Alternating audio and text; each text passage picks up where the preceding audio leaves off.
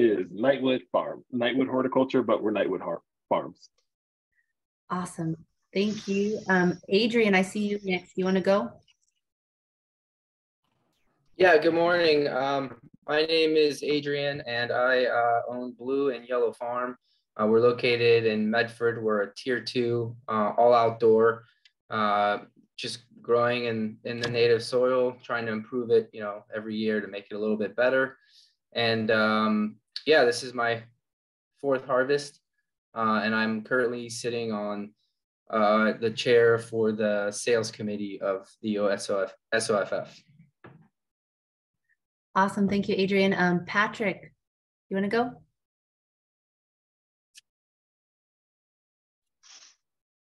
Guys, Patrick with Roganja and Massive Seeds Tier 2 out in Eagle Point, Oregon.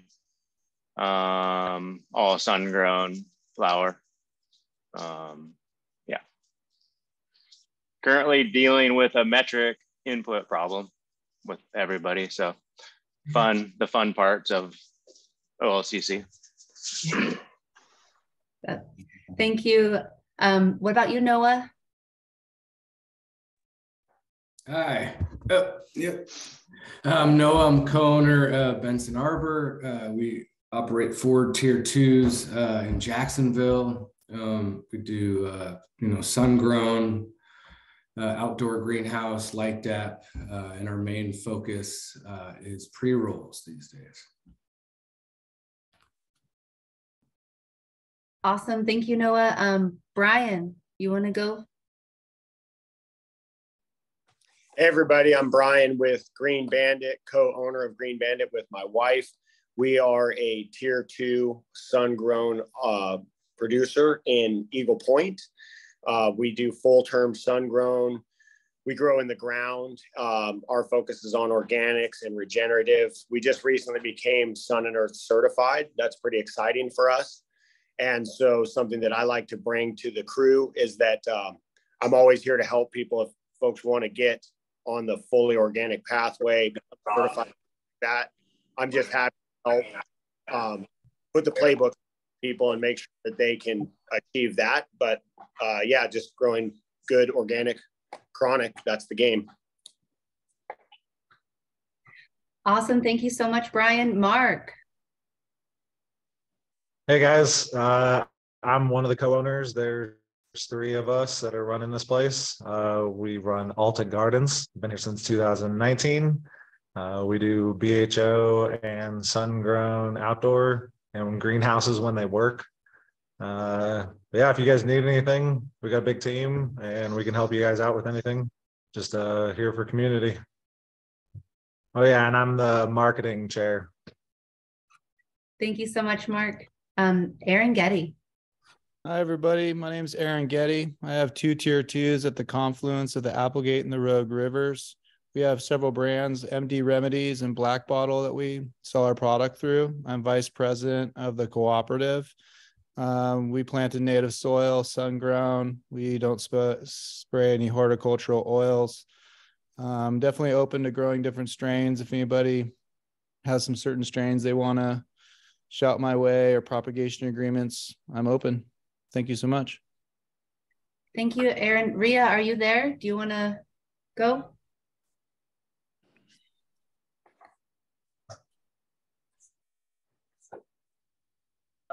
Good morning. Hey. Hi. Ria from Millerville Farms here. Good morning, everybody. Nice to see your faces. I'll hop on in a second.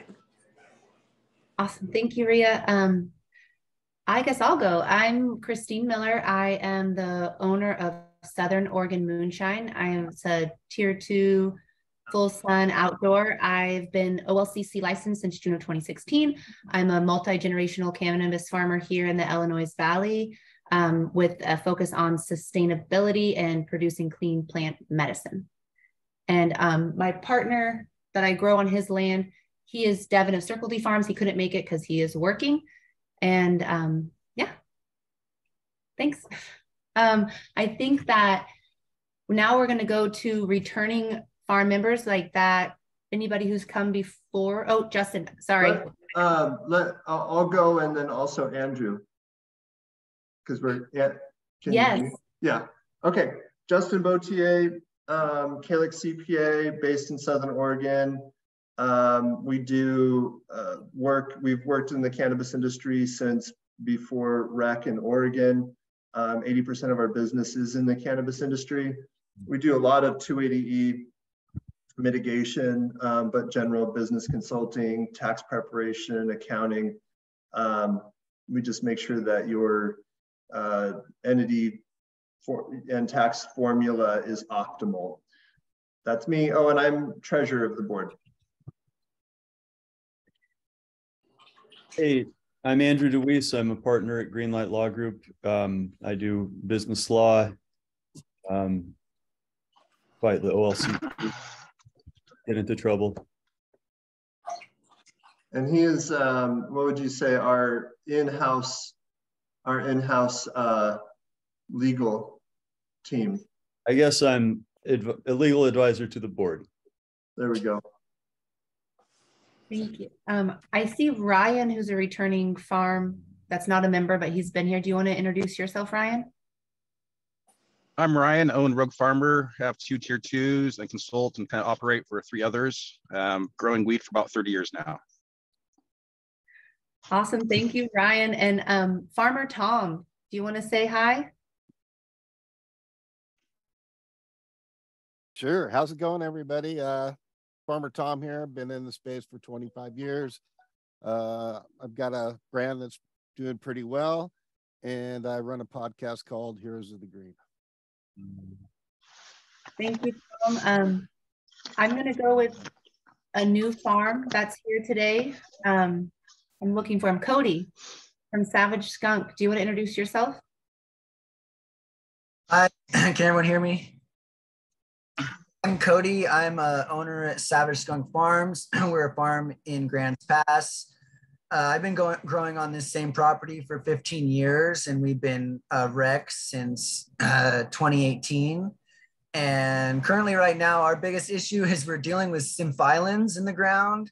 And so we're actually in the process of moving out of the soil into bags, which I desperately don't want to do, but finding a solution for these symphyllins has been next to impossible.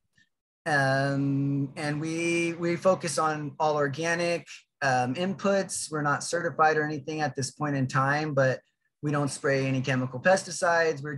We focus on putting out quality, clean flower, just like we did in the medical days. And right now, our pre-roll line is pretty much keeping us alive. So that's about it. And we do full-term outdoor and light depth. Awesome. Hey, Christine, we also have Bodie. I don't know if Bodie introduced himself the first time, but he is a applicant for farm membership that we are currently we're going to getting ready to vote for his membership here pretty soon. Hi, everyone. Bodie Durant, one of the owners of Kirby Kush Farms, located in the Illinois Valley. We've been in business since 2016, full-term sun-grown. Looking forward to getting to know you guys a little better and get this industry headed the right direction. Thank you, Bodie. Currently, we have 11 farm members, and we're going to take up to 30. So that's pretty cool. So if anybody's interested in applying for farm membership, we can put the link in the chat and schedule a little farm interview. The next person I see on my list is Marley from Bonafide. Do you want to introduce yourself, Marley? Yeah, co-owner of Bonafide Cannabis and Fujimel Solventless. We're a tier 2 in Eagle Point. We do all sun-grown, a little bit of light depth, all in native soil. Yeah, I'm second generation grower, so we've been pretty much doing it since the inception of the medical, and we want to keep doing it. We love it, and interested I guess hear what you guys got going on. I caught a meeting like 3 weeks ago, I think, and I watched a couple of the videos on YouTube, so that was cool. So yeah, I'm gonna try to make it my mission to catch everyone on Thursday. But yeah, sorry I missed the last ones. Thank you so much. And we would love, if you're interested, for you to apply for farm membership because we need more people. Yeah. Yeah. I guess we can talk about it later, but whatever that entails, I'm not really sure. It's a super simple interview process and takes about maybe 20 minutes. We just did one with Bodhi this morning. So I can put my phone number in the chat and you can just reach out to me and I can help walk you through it. Right on. Sounds cool. We have an application. It's online and then I'll put it in the chat so you can click on it and then just answer the questions. It's not too complicated. Yep. But that's kind of the first step, I would say. Right on. Yeah, sounds cool. Thank you. Sarah Sandoval. Yeah, and let me interrupt real quick. For returning visitors and members, we try to keep it down to 30 seconds, but for new visitors, feel free to take a few minutes. You're on mute, Sarah. Sorry about that. I was invited by Aaron, and I am with Trek Transport and Logistics. We are based out of Salem. I have been in the cannabis industry for about 10 years. I'm based out of Southern Oregon. Trek basically has a wholesale license and a facility up in Salem. They are a transport company, been in the market for about 3 years. They deliver to all retail outlets in the state. We will deliver flour for $20 a pound. So if you put product at our warehouse, we can deliver anywhere in the state for $20 a pound. We do packaged goods for 6% of the invoice total. And that includes pickup from your facility, storage, packing, tagging, delivery, any terms monitoring, payment pickup, cash drop off back to you. We'll pick up the net payment, and we actually do free sample deliveries to anywhere in the state. So we have some really great services. We actually are also rolling out a vendor managed inventory program. This is mostly for packaged goods, but flour is coming down the line. It's basically an auto restocking for the dispensaries. We built a proprietary API key that plugs into the metric of the retail store, and it can tell us inventory levels of any product that comes from our license number to their license number, and we can watch that inventory in real time. And then we'll set an interval with the store of whenever they want routine deliveries, and we will just make sure they're stocked up to their par levels at each delivery. So we're feeling it's going to kind of optimize the industry. It's going to take pressure off sales reps. It's going to take pressure off production because we're going to be able to do a lot more forecasting. Just a lot of really great benefits. The background for us is AI and, a lot of tech solutions. We would love to offer our services to any farms or produce processors, any brands that are needing anything that we have. We also have an agency that we contract with that does sales. So we could offer that component if that was a need. Awesome. Aaron, you had a question for Sarah? Yeah, I had a question, Sarah. Would you mind looking over how we might be able to piggyback off of your service in implementing independent sales reps to be able to pick up flour from your storage facility? Yeah, we do that.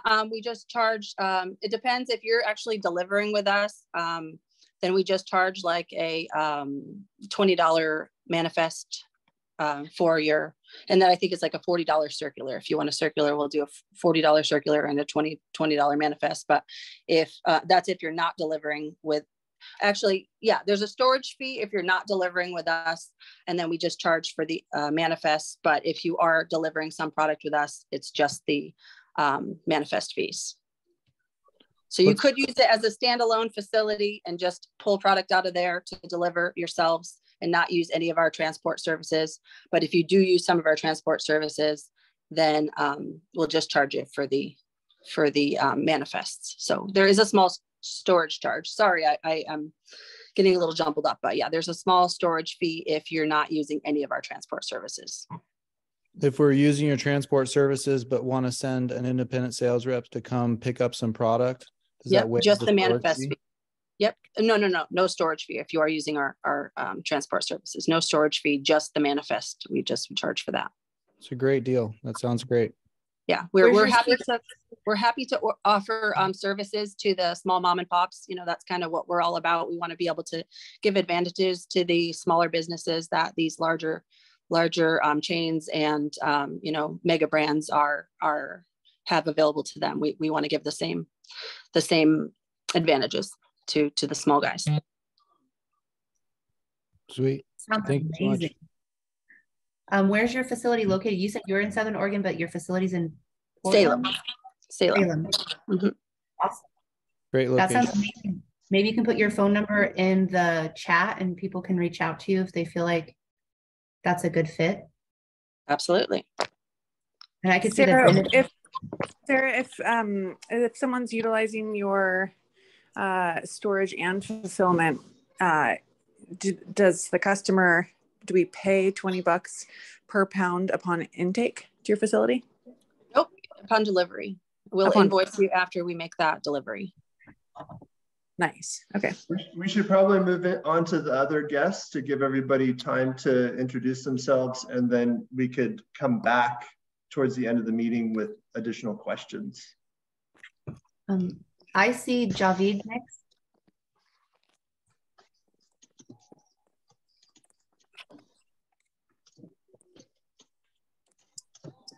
Hey, everybody. I'm Javid, founder and CEO of Aperon. Aperon is focusing on building trading infrastructure for bulk cannabis in scale.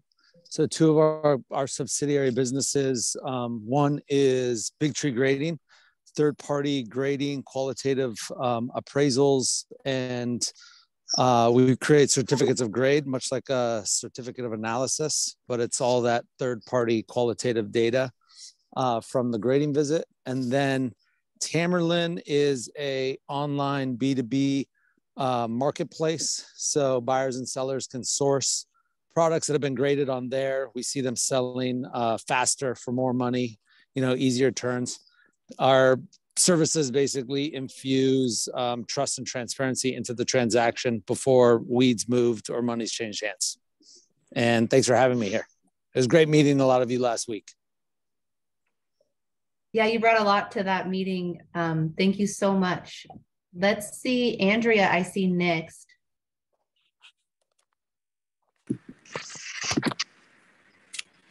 Hello, my name is Andrea. Hello. We can hear you. Hello, Andrea. I just wanted to make sure I took my mute off.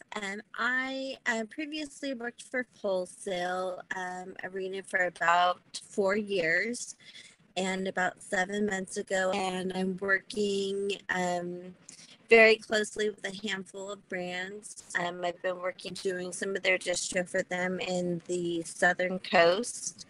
I also work with Epic selling indoor flower and joint packs. And I also work with Butter Edibles company out of Independence. So I'm pretty much just an independent rep. I do have a few farms. I'm with Skunk Train Farms out of Southern Oregon. Just pick up circulars and pretty much run and just kind of do whatever I can to connect places. I have about 100 that I service, and I've been working with those shops for about 4 years. So we met and kind of went through an introduction with Green Sea. So I'm just here to see if there's anything that I can offer or any data for meet everybody. And that's all I have, I think. Awesome, Andrea. Thank you. Does anybody have any questions for Andrea before we move on? Adam Martin from Dakine 420. Yeah, can you guys hear me? Yes. I got the invite from Justin. Thank you for that, Justin. I'm the general manager here at Dakine 420. We've been in business 8 years now. We do 100% water soluble powdered nutrients, and we also do soilless grow mediums. We're based out of Sun River, Oregon, and well, obviously Oregon, but we also do our cocoa out of Eugene. So just here, happy to be here. Look forward to, talking with anybody, helping anyone any way we can. We've helped a lot of operations increase yields and numbers, and really the big thing for us is saving people time and hassle. Very clean line. When we say water soluble, it definitely doesn't there's no gunk, no buildup, nothing like that. So I'm happy to be here, and we're always available to help, and we love working with local farms here in Oregon. So awesome. Thank you, Adam. Anybody who wants to share their contact information, if you put it in the chat, then people could reach out to you directly. Steve Brussel.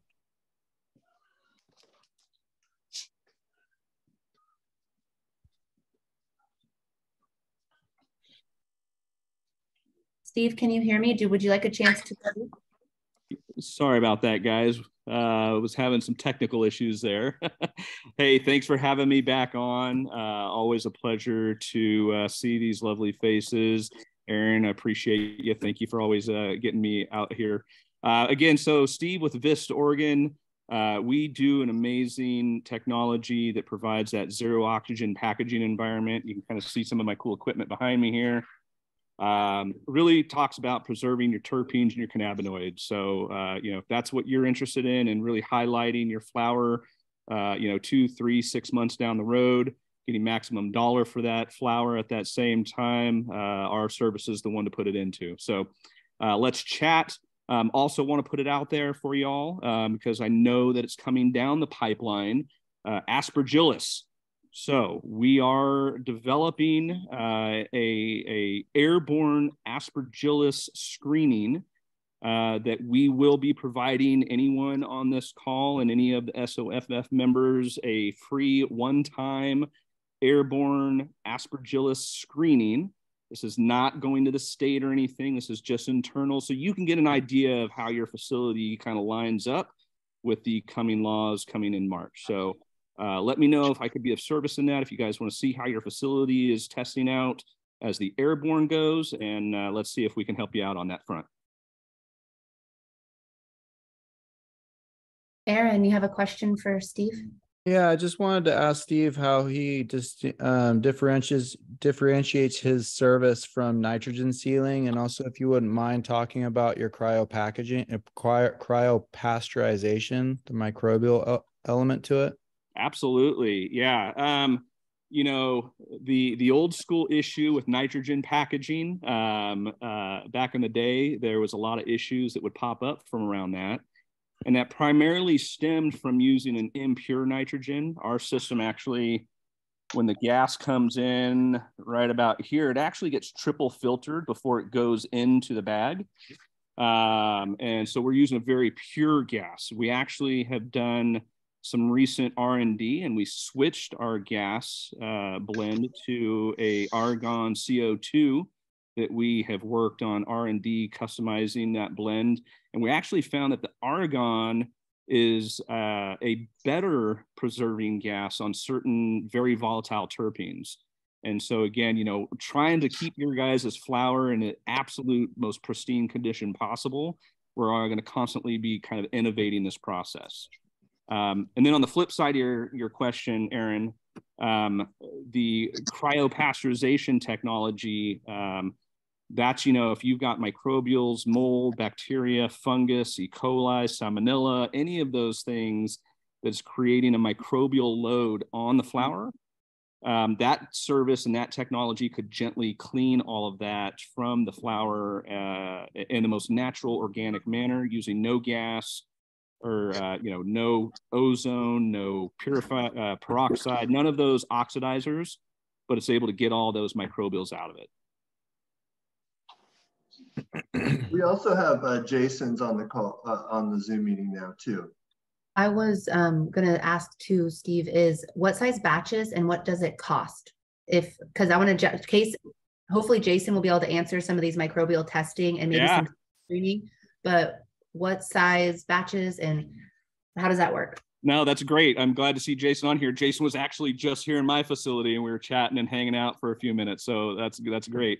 Our cost right now is to this group, you know, we kind of had some different pricing. You got to have minimums and whatnot before you do it. We wanted to really streamline something for you guys. And this is something that I've kind of talked with Aaron about. We're just going to do the flat rate for the packaging for this group at $25 per pound. That puts it into that zero oxygen suspended animation system. Typically the MSRP on that when we rolled the service out was going to be $40 a pound. Then depending on volume, we could kind of work it down to a certain level. But I wanted just to, you know, do a nice flat rate for everybody in this group and have something very exclusive to the SOFF group. So we're just going to do the $25 per pound on that. And we can do that anywhere between half-pound increments all the way up to my bulk bags. They can hold anywhere between 5 and 7 pounds, depending on bud density. That's awesome. Jason, do you want to introduce yourself? Sure. Can you guys hear me? I'm actually driving in my car. So we can. Okay, great. Yeah, my name's Jason. I'm with KHL Labs. I'm the senior executive sales. So essentially, if you're in Oregon and you need testing through KHL, I'm your guy. I was just over at Steve's doing some sampling for some of Aaron's product. Really nice looking stuff. Basically, I like to think myself as a liaison between the growers and the lab. I've been a grower for 20 years, so I definitely understand your side. I've been with the lab for 7 months, so I'm really learning their side. So as far as for being able to explain to you what happens in a lab, I feel like I'm kind of uniquely set for that, having a background in growing. You know, if you guys ever have any questions about the lab or what we do, or you want to come visit it, I'm more than happy to facilitate that.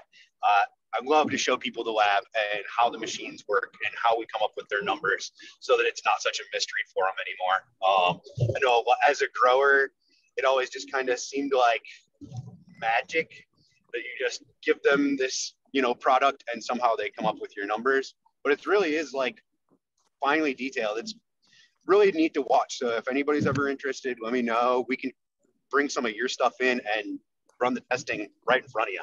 You know, it's really, we're all about being an open book and transparency, which I think is kind of been lacking in the lab sector, which is kind of what's led to a lot of the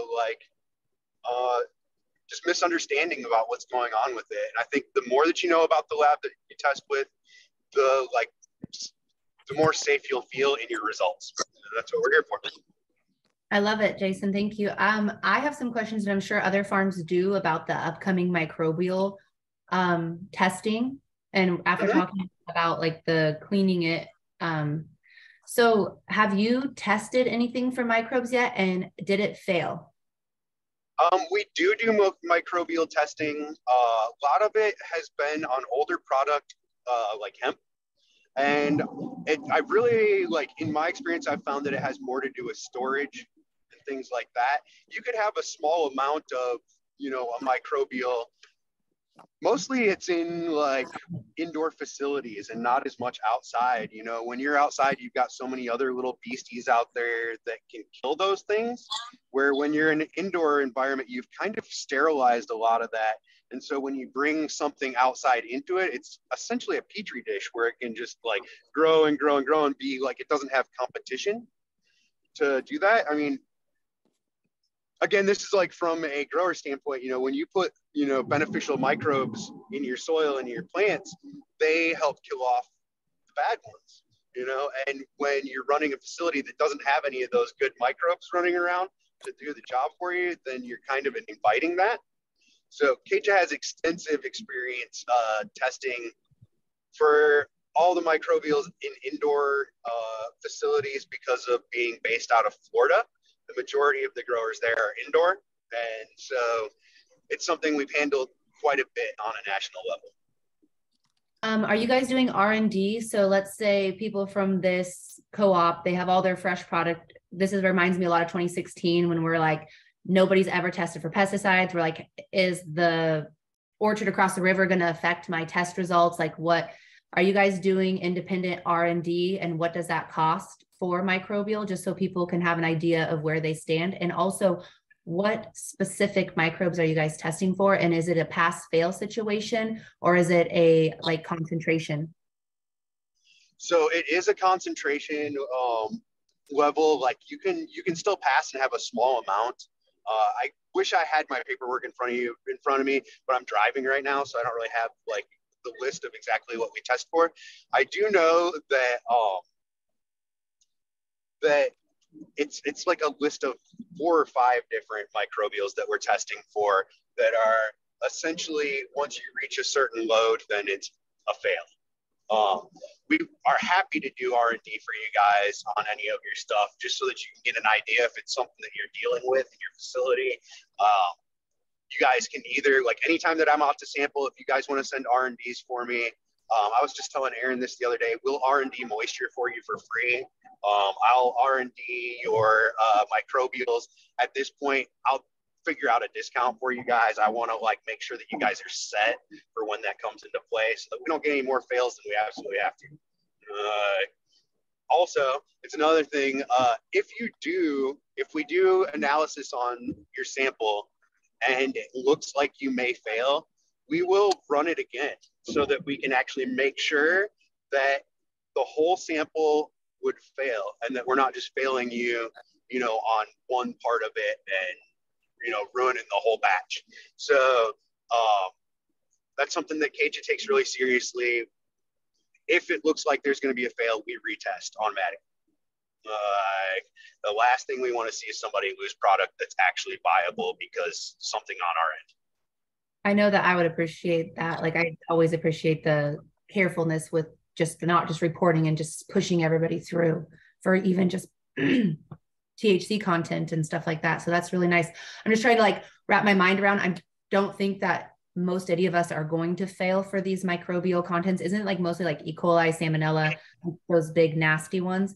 But I'm trying to think, if we do R&D and somebody does fail, it might be in their best interest to pay Steve the $25 to clean it up before they actually get testing done. Exactly. And Yep, just exactly. a little bit forward ahead of it, because we just want to be as successful together as we can. So just like a small R&D test saying, whoops, okay, I'm going to use Steve's tech to get it clean and then test it for reals. So does anybody else have any questions before I ask Jeremy to introduce himself?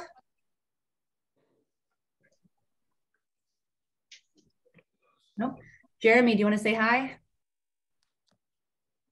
Good morning, everybody. Jeremy with Agricola Collective. Sorry, I had to jump on a little late. I had my sales meeting just before this one, and today it went a little long. As some of you know me and some of you don't, we do distribution throughout the state. I am currently not taking on any other clients at this time, but looking to grow this efficiently. We just took on or agreed with Green Bandit, which is on here. Brian's here. Very excited to launch that one. My thing is, I don't want to take on too many and not be able to do a great job for the ones I have. So Circle D, Southern Oregon Moonshine, and now Green Bandit are in our menu. I'm very excited. And I work with Christine quite a bit, and just discussing how we can make this better. The main reason I am here for you guys is to answer any questions, anything I can help with, some of the experiences I've had, some of the stuff that I've learned. If you have any questions, how I can help you get your products out there with or without me.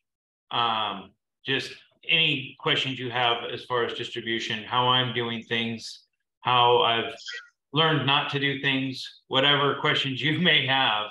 I'm here to support you guys in your self-distribution, or if you create your own co-op distribution model, whatever works best for you guys. And if there's anything I can do to help. Thank you, Jeremy. I know we really appreciate all of your insight. Brian, go ahead. Just wanted to say that I really appreciate your approach, Jeremy. And I think the whole cooperative does. I would say that I think we're all rooting for you to have success, because your mode of delivery and your system is one that I think we would all like to be involved with. So thanks for participating, and looking forward to more and more work together. Thank you. And one of the things, middle of the night when I couldn't sleep, I was thinking of you guys and thinking, man, if you had somebody from the co-op that was a liaison for everybody, and I don't know, this is just peak conversation to think about, talk about, but if there's somebody in the co-op that could collaborate everybody's inventory, get it all on one page, and then work with me and somehow be able to distribute for everybody. I mean, not today, but start thinking of a way that we could do this and have maybe a one point of contact for the co-op, and hey, I've got this and this and this, and maybe have your own brand page. Right now we have brand pages for Circle D, Southern Oregon Moonshine, and the Green Bandit. But if we just had a brand page for Southern Oregon Family Farms Co-op, that might be something that could work, and we just keep that updated with a minimal amount or something. I'm open to any suggestions here. I want to do right by you guys, and I want us all to succeed. So Yeah, thoughts. We have a co-op leaf link, but we need to kind of get a little more organized. And just this morning, I was making like a spreadsheet I was going to send out just for like strains and like rough estimates of quantity, so we can kind of start getting that together. So I think that's a great idea. Aaron, you had a question? Yeah, so I had some maybe like an idea about what the idea that Jeremy brought up, because we have been talking about doing that, and how we've approached it is each farm pick a couple kinds to put on this one collaborative menu. Everything that's put on this collaborative menu must also go through the grading process. So that way this menu has a surety to quality and quality standards. It's in a standardized packaging with co-branding, of course, with where the product comes from, the farm. And it's a little bit more limited per farm sense, but with the collective sense, there's a large variety of products and strains on this menu. And that menu we could get to both independent sales reps and wholesales around the state. So if you wouldn't mind talking about that, just having that menu available to different wholesales, Jeremy, what's your feeling on that approach? Yeah, my opinion is there's room for everybody. Competitors are not. Just the same as you guys are all getting together. In a sense, you're competing with each other, but at the same time, there's room for everybody, right? I feel the same way as far as distribution. There's good ones, there's not so good ones. Be careful, use each other's experiences to help guide your way through that. But I'm not one that has to be exclusive. I just want to make sure that I'm doing a great job for my vendors. So, and in a sense, my theory on this is if you have multiple people out there distributing your product, it's getting your brand, your name recognition. They may not buy from everybody that they see carrying your product. They're going to buy from the ones they like or the ones that are most consistent. But the more people you have out there hitting that timeliness. So a lot of times my reps they're supposed to hit every dispensary every 2 weeks, right? If somebody hits in between those 2 weeks, they're going to have an opportunity to sell. When my rep went there, they may have not needed anything, but a week later they do. And they don't always call me. They're getting better about it, but they'll buy from whatever's in front of them. So the more you can have your brand or your products in front of them, the better chances you have. And then they'll pick who they like to buy from. And ideally, if I do things right, they'll prefer Agricola. So, hey, you guys, I have, we've got about 13 minutes before the end of the hour. I'll have to split at that time. But there was an agenda item that's been on the agenda for some time. Christine wants to discuss the potential of putting together a volunteer cleanup project for Earth Day. I think it would be good to like talk about that, especially for purposes of this recording as well. And then of course, there's no limit to how long this meeting can go. Just that this recording will end once I leave. So I thought maybe we could talk about that and then we can get back to questions. Thank you, Justin. Yeah, I've had the idea for a little bit, like seeing all of we had talked about it earlier, like the fences that are falling down, all the greenhouses and all the plastic. And I'm an avid fisher person, and I go and stand over the Green Bridge and just check for steelhead whenever I can. And the last year I've seen a lot of water pipe and netting floating down the rivers, and plastic and nutrient packaging. And also I could physically see large amounts of like plastic right by our riparian areas in the valleys. So I was thinking of an excellent way for us to, as a cannabis industry, to kind of give back to our communities would to probably start on public land, but find a grow that's, for right now, Earth Day, just get a 1 and do a volunteer cleanup where we get as many farm members and also community members and any kind of anybody who's willing to, and start one by one just cleaning up these grows, preferably on public land, because those are the ones that are like affecting everyone. But also there are a lot of people that were kind of duped or tricked into like leasing their property. Let's say like they're elderly people and they're on a fixed income and they're like, oh, I'll give you $20,000 to rent your land. And then they just come and trash it and leave all this mess. So also consider like case by case basis, private land cleanup. And Earth Day is on the 22nd, I believe. Let me look, this year, which I know is like 420 weekend, but I feel like for my time, it's also my daughter's birthday weekend, and she's willing to sacrifice her birthday weekend to do this cleanup with us. And so maybe instead of doing like a big 420 party or something like that, we could do a 422 Earth Day cleanup. And not everybody has to, but I would love for as many of us to get together, and I will do my effort in trying to get like donated, like our local grow shop takes in like plastic for free for recycling, and I'll do like my due diligence on where we can put things and do limited out of cost, but I'm also willing to pay like up to $2,000 in like fees for throwing things away. So I would love everybody's opinion, and if anybody wants to, go ahead, Brian. Yeah, I really like that topic. You brought it up the other day at the grading, and I thought that was very cool and something that we should all be participating in. Not just this river cleanup, but community engagement is really something that cannabis businesses could do more of, and I think that will always help to reduce the stigma and make us more welcome in our communities. I also want to just throw out that in this Sun and Earth packet that we went through, community engagement is one of the components. And I thought that was a pretty cool thing that they did. And I also think it's cool that you on your own volition thought to do it like that. So again, this is just one of those components that they have in there. But they obviously thought it was necessary for the whole industry to do these things and have engagement in the community. So, kudos to you for making that invitation. I'm totally down to be there. If it's 420 and we're doing a cleanup, I might get high. But I think we're all going to probably want to be like a little bit motivated.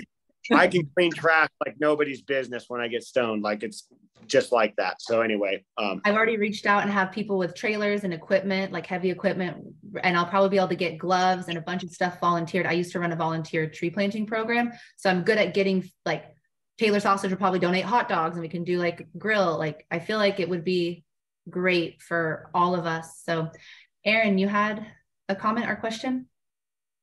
Yes, thanks. Earth Day is the 22nd of this month or next month? April. 4/22. Oh, April. Got it. Sorry, I didn't. Well, I love the idea of cleaning up rivers. And at least April is a little bit warmer. I just was having trouble trying to think about what lands, public lands, maybe people grew on illegally. But I mean, as it gets warm, especially in the summer, I have to be around water. So come the summertime, let's definitely do another river cleanup if we have to, and then a lot of people have boats within the group. So I think that the idea is great. I really support it. So yeah, great thinking.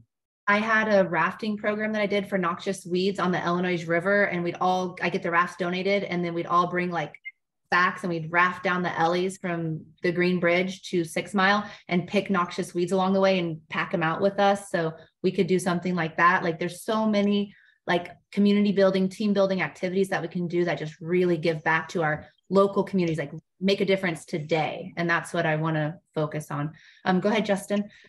Yeah, I was just going to reiterate what you said. Like, it doesn't have to be only a cleanup. We can definitely have a party or barbecue or something like that. And yeah, and I think the sites are numerous. I mean, you could just talk to the sheriff's department and jump there, and I bet they know a ton of places that need to be cleaned up. But yeah, I'm a big fan of the Illinois River up there, and I hate the idea of it being polluted from that crap. Yeah, I would like to focus, I think, out here in the Illinois Valley, because we are the epicenter of cannabis, like where black market, like a lot of it started out here, and then that focus on the Applegate. But there's a community chat thing, so we could reach out to the local sheriffs and just the local community and get like nominations and also volunteers, because I feel like this will be a huge passion project for everybody's ready for change and like cleaning up our community. And this is my school used to do an Earth Day cleanup on dump sites on public lands. I don't know if you guys have ever seen that, where people just like dump trash once and then everybody just dumps trash there. And once you see trash, you're not as careful about keeping it clean. So we would do an Earth Day cleanup where we completely cleaned up a spot that had been a dump site and nobody dumped there again. Like, it's amazing. Once you take it away, people all of a sudden have this respect for it that they didn't have before. So we can do really cool things. So